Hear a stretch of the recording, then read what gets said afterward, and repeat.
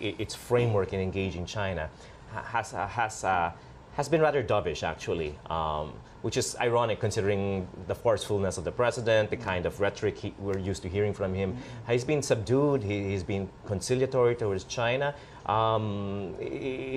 Some say he's too soft, some say it's a capitulation. But using your framework of diplomacy for peace, is that the right direction to talk with China?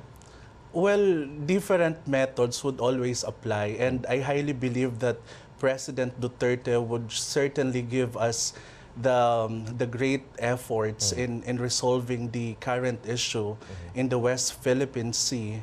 And in fact, I really admire how he is trying to do this in a very open way.